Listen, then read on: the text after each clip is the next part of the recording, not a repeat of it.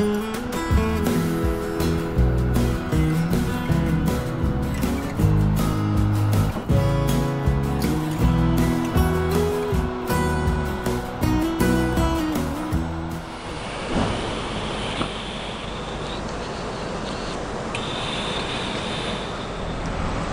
to another GDR Objectified field trip.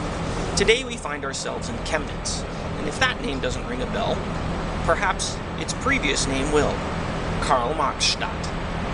The city kept the name Karl Marx Stadt for 37 years, from 1953 through to the spring of 1990, when residents voted overwhelmingly to return to the old name. While it was easy to erase the name from the city, remnants of the East German era are ever present all through the city.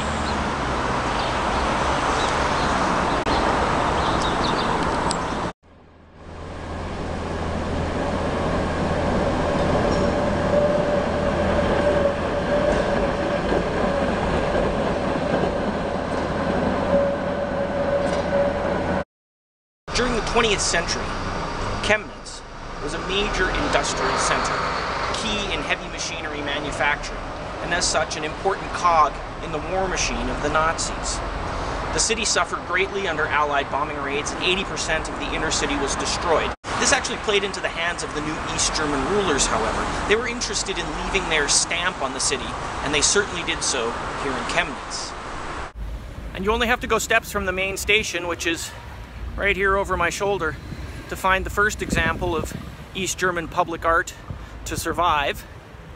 This is the Augustkämpfer August Fighter Memorial, created in 1977 in memory of the victims of a demonstration against the war, which was brutally put down by the German army.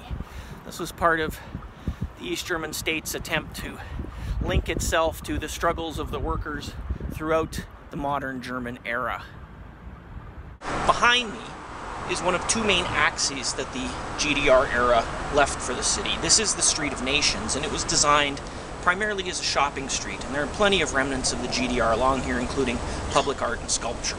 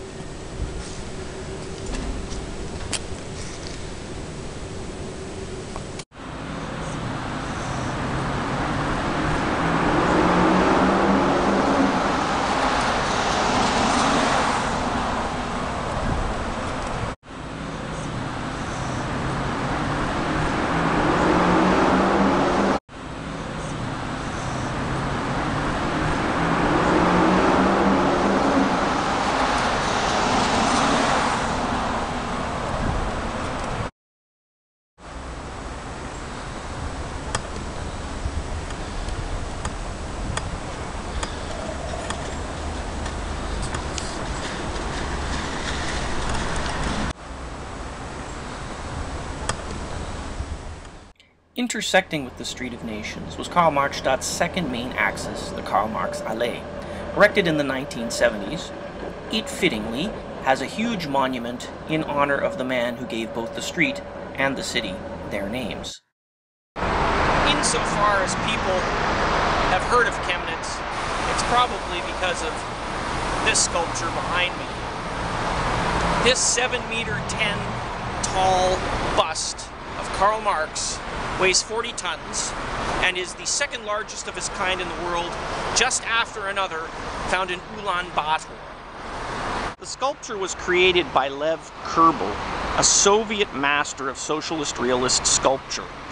Unveiled in 1971 before 250,000 people, it sat in front of what was the SED party headquarters.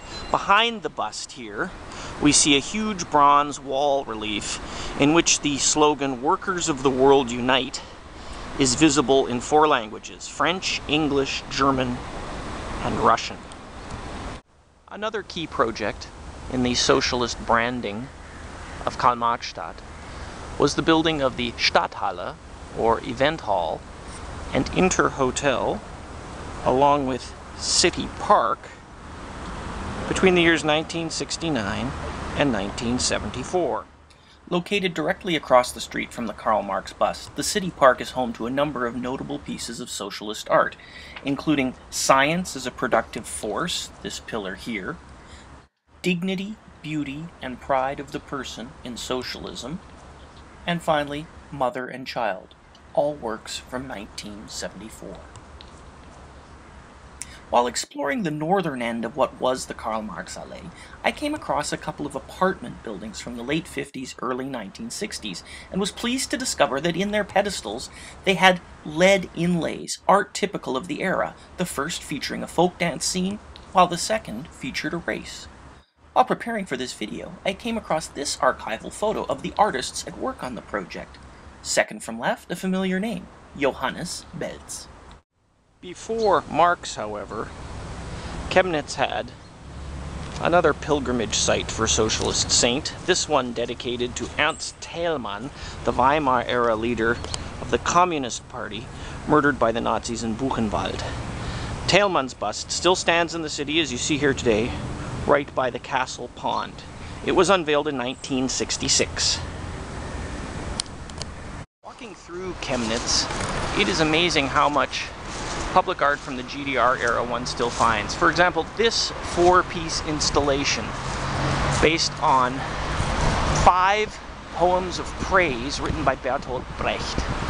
It was commissioned by the party and unveiled for the GDR's 23rd birthday in October 1972.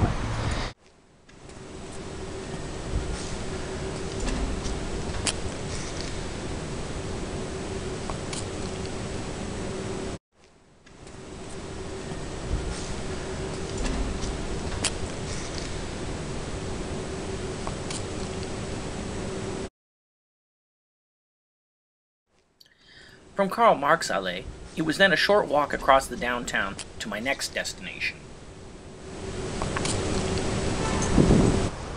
This is a pretty remarkable find. We are in the Park of the Victims of Fascism, and behind me we have a Marx Engels statue from 1957. It was brought to this spot in 1965 when the square here still bore the name of these two thinkers. Once I finished up at the Marx Engels Monument, I made my way across to the park to Chemnitz's City Theatre. I'd heard there was a lot of GDR art here, and I wasn't disappointed. When the theatre opened its doors in 1980, public art played a key role. A number of works were commissioned for the grounds outside the theatre, including Siegfried Krebs' Wrestlers, Love Nest by Volker Bayer, and Pondering by Sabine Grzemek. A fourth work, Two Sides of the Person by Rüdiger Wilfroth, originally sat in the foyer of the theatre, but was later removed out into the courtyard. And looking at it, I can't help but wonder if this was because of the artist's decision to tackle what was a very sensitive theme in the GDR, that is, the dichotomy between the public and private person. I'm standing at the corner of what was Karl Marx Street and Station Street, and this is a great place to take our leave from Chemnitz. Behind me is the bronze relief, Struggle and Victory of the German Working Class by Johannes Belz from 1976. It was uncompleted at the time of his death, but installed a year later. An artist committed to the communist ideal, Belz, pictured here at far left, struggled mightily with this commission. What should have been the crowning glory of his career became an albatross. Belz fell into a deep depression when he was unable to find an adequate artistic depiction of the future of life under socialism. Disillusioned with aspects of everyday life in the GDR, Belz proposed an unorthodox solution, an abstract depiction of the future in a series of waves. Party apparatchiks were not on side with this, and the artist grew despondent. In March 1976, Belz took his own life in his atelier, in front of the unfinished relief he had spent 8 long years trying to complete.